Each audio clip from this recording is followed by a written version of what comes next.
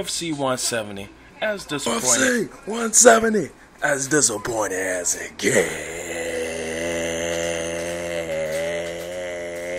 UFC 170, as disappointing as it gets. Nothing too special. If you were to blink or look away, fight would be over. Say this because all fights was a minute. Patrick Cummington got humiliated. Shout out to Dana White for the fight. I don't know why he was put in there. It looked like they wasn't in the same cage or the same skills whatsoever. I guess because he was 4-0 and he talked shit to Daniel about crying the hell out. But as I watched the fight, I swear, Daniel was the one that had him crying. Just by the records, as you can see, heavyweight champion.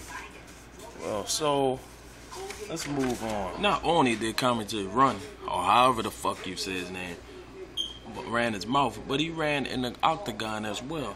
I couldn't believe what I seen, so one-sided.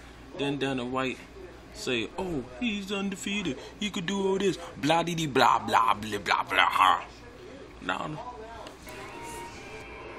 Now on the main event, I thought Ronda would have lost, which I didn't want. So right when the bell rang, they both diggity bomb heads and wailed on each other.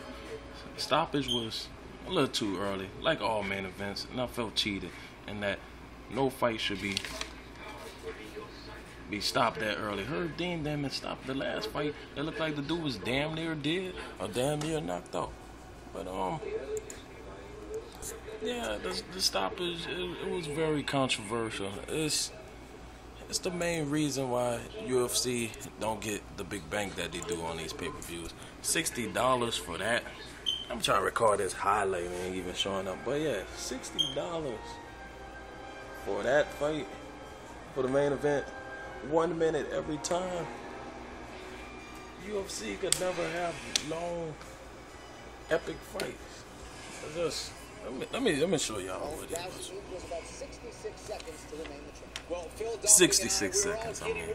Not even a minute. 66 seconds for a main event.